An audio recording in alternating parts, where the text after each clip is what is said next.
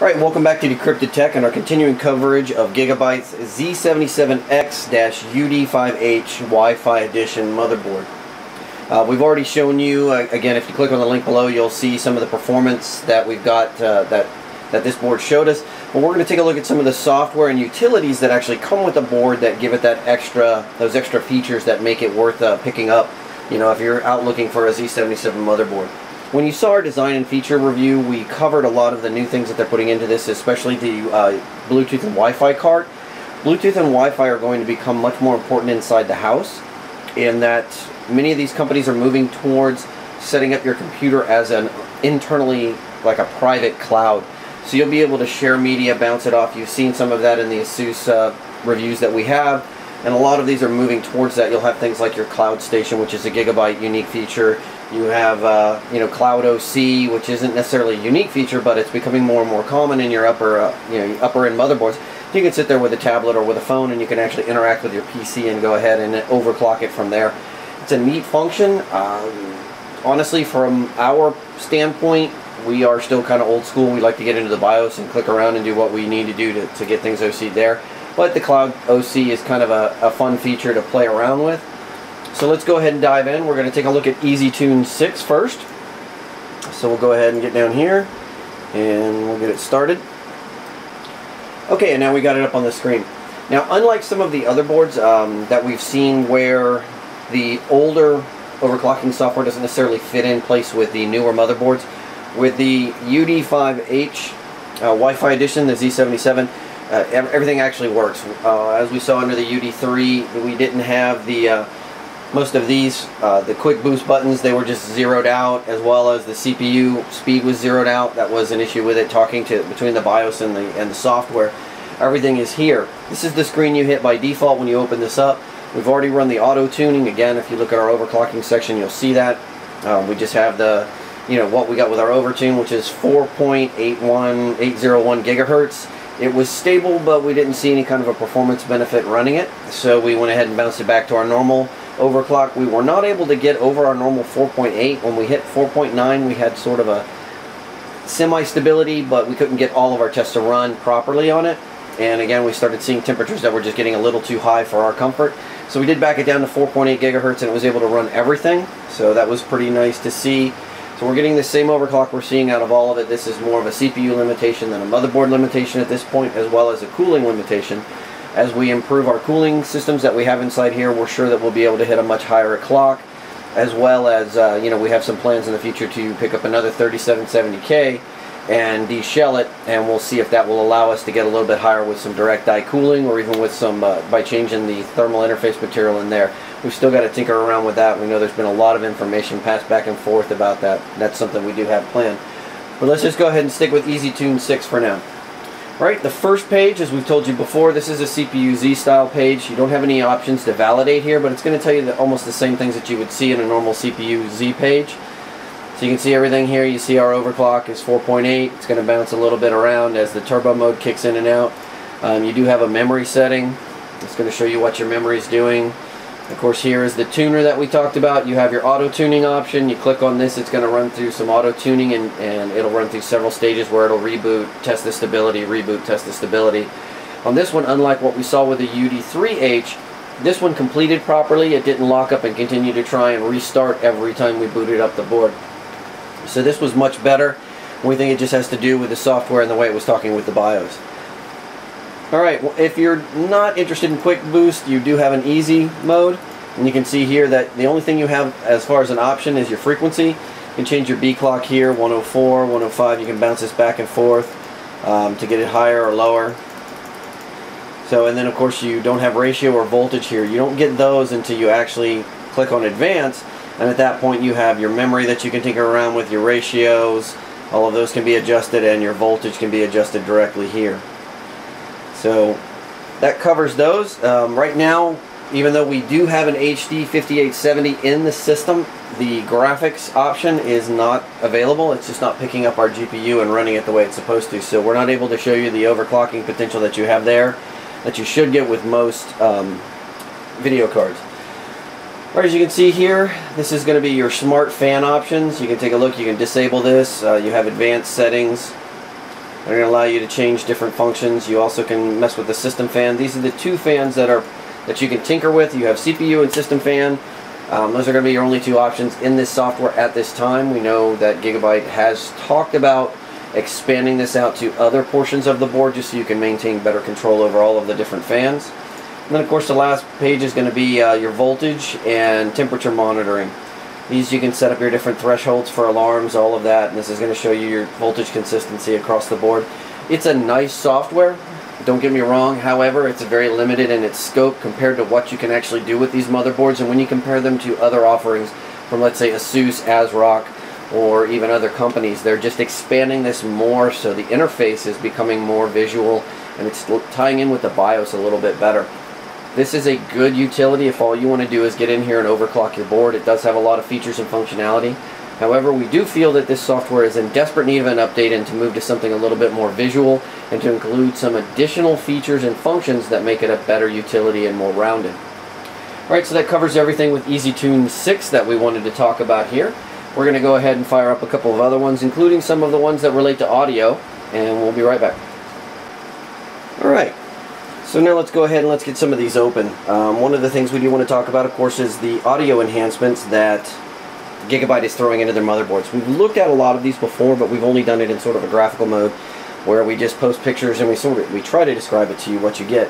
Let's just go ahead and take a look. This is their THX True Studio Pro that's attached to the Realtek audio controller that's on this board. And as you can see, you can actually adjust and change, turn on some of the surround sound. You can move and manipulate this here to sort of increase the surround sound. This is going to be your center, is going to give you the best. Moving towards here, as you can see, that's going to give you rear, and this is of course moving towards the front. Just depending upon the amount of surround that you have, this is sort of a virtual surround, but it also does work as a mixer for the existing surround that's actually in the software. Don't know if you can see that. Let's go ahead and get it zoomed in a little bit here so you can get a better look.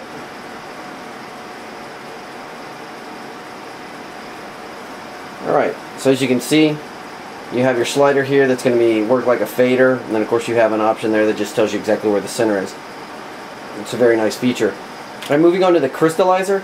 Crystallizer is a form of an equalizer that's supposed to remove some of the high and low and just give you a better overall stepping and separation of your different frequencies and tones that exist inside of an audio stream.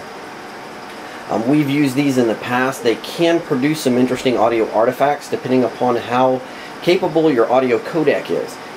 If your audio processor isn't up to the task, then the crystallizer software can actually produce some glitching or some high frequency spikes as it tries to separate out the individual frequencies to create a more definable separation in these frequencies. Okay, of course, speaker. This is just going to be pretty much drag the slider to get your different desired levels. So that's going to give you more of an emphasis on the speaker. You have your smart volume. Smart volume is great in that it's going to take and balance out the highs and the lows. If you've ever been watching TV and suddenly a commercial comes on and it is just blaring, that's what this is designed for. Although its more specific intent is more for movies inside where they tend to mix between the highs and the lows and the emphasis of explosions over voice. So you can turn the volume up to get that good voice quality, so you can hear the people actually talking, but it's going to automatically reduce the volume when an explosion comes in that's going to damage your speakers or your ears. Okay, you also have Dialogue Plus. This is another one that's supposed to, when it's turned on, what it's going to do is allow you to get better, sort of a better focus on the dialogue that's on the screen, or if you're talking with somebody. It's just going to improve the audio quality there. So that covers the THX Pro. There's a couple of other things. Of course, you have your gadget and your jukebox. Jukebox is just that. It's a way to organize your audio files and mix them around. This is one of the technologies that Creative put into their first Nomad, which of course later was borrowed by Apple to become the iPod and the iTunes software. So of course these are still here, and they're, fortunately for us, they're funded by Apple with every iPod and every version of iTunes that gets released out there. Okay, so that covers that piece. You also have your Sound Blaster console. And again, with this, they've done kind of giving you that black, technological look. You can adjust your volume here. It's got the nice brushed aluminum volume. You have your default. It's going to take everything directly back to that, and you have your different settings. Here are your EAX effects. You can change the ambient sound envelope that it's produced so that it can mimic different environments. You can see the ones here: Orchestra Pit, Recital Hall, Royal Hall. All of those are available here. And of course you can change the amount of these effects. Not my favorite thing to do, but it can be fun to play around with. I've done that with several games such as Modern Warfare 3. You know, put it inside of an orchestra hall so you get that echoing and reverberation effect. It's kind of neat. Adds a little bit to it. Of course, you have a fully functional equalizer here that allow you to adjust everything from 31 Hertz all the way up to 16 kilohertz. That's going to be your broad range. These are your highs, these are your lows. They'll give you your frequency response here, and of course 1 kilohertz is going to be your average frequency for voice. So if you want to adjust and kind of spike up some of your voice response, you can take the 1 kilohertz. This is flat. They also have some nice presets, acoustical, flat. Well, that's flat again. New age. You can see how it's going to adjust these things. Pop. Of course, you have rock, and each one's going to adjust to emphasize a certain frequency range. Alright, and then the last one here is going to be your mixer. These are your different volumes and your levels and everything right now. This is based on 2-channel. Well, actually, this is your surround mixer here. Everything's up at 100%. And these are your line in or your microphone for recording. You can adjust these, turn these on and off as you need.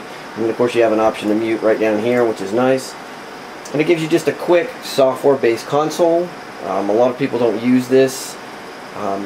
But it's still a nice option to have, and it does improve the sound quality even for gaming. We've noticed that as we turn this on. And then of course for the last one here we have the Creative Music Server. Again, this allows you to put music in here and play at, you can add and remove different stuff, save it. You can set up all your, repeat your tracks. This is shuffle, you have all of that. So it's a nice little musical player that's outside of the Windows Music Player or anything else you might throw in here. You can just play whatever you want to do. So, alright, so that covers the audio software that we've got here. Now we're going to take a look at something else. It's going to be called, let's see, pull it up. You have Wi-Fi sharing. In the Wi-Fi share, this is going to be a software that's going to actually allow you to share this wireless device. Right now what we're seeing is we have just the Wi-Fi share option.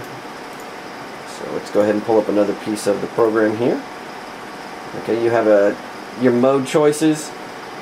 Yeah, you can run it as a virtual router, so in other words this would actually be your connection to the internet, and other people will connect to it wirelessly, which is nice. We're going to go ahead and back out so you can see the options here. They're over in the corner.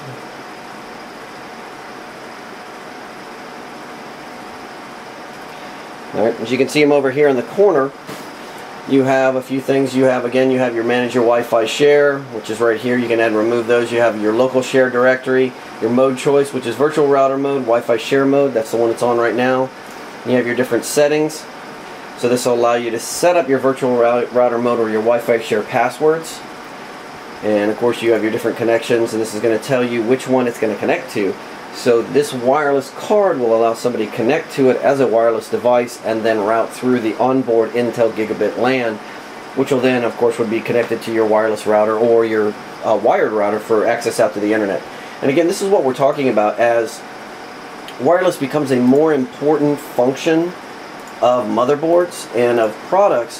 What you're going to continue to see is you're going to see people set these things up so that they can act as more of a cloud type server. This is talking about the digital and the connected home that we've been seeing. Microsoft has got a big push for that for Windows 8, which is something we're going to cover in more detail with that. But motherboard manufacturers are starting to recognize that this is becoming important as people use tablets, Android tablets, as they use iPads, as they use iPhones and Android phones, and even Windows mobile phones. They're going to go ahead and want to connect these into something to actually utilize it, but nobody wants to, well, most of your consumers don't want to own a Windows server, they don't want to run a server, network attached storage, they feel is expensive, although we have talked about that. It's not as expensive as you really would think. They want a way to connect into this stuff and to use it easily and quickly. That's where this type of technology comes in. We've already seen ASUS's functions and features. This builds on that and allows you to create your own private cloud in there. This is Gigabyte's implementation of it. We've seen ASUS's, and we know other companies are building these, and some people are actually making third-party software that allows you to do this. We have a review of Synology's network attached storage, which also has its own cloud station functions. Now, moving on with the wireless, of course we showed you some of this and how it sets up and works. There's also something that's actually called a cloud station. So we'll go ahead and get in here and we'll open up the Gigabyte. And when we turn on Cloud Station, it's automatically going to turn off the EasyTune 6 and the Cloud OC. So then we'll need to go in here and we'll find our Cloud Station.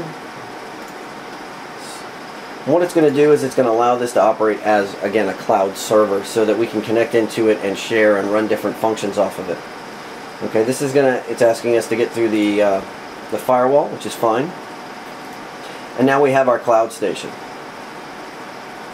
So Cloud Station, you have your live updates about, it's going to tell you what version we've got here. Always run on next reboot, you have live update.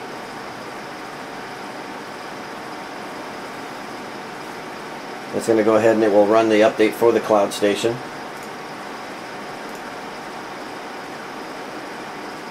And again, it's a piece of software that's going to allow you to add some extra functionality into your desktop.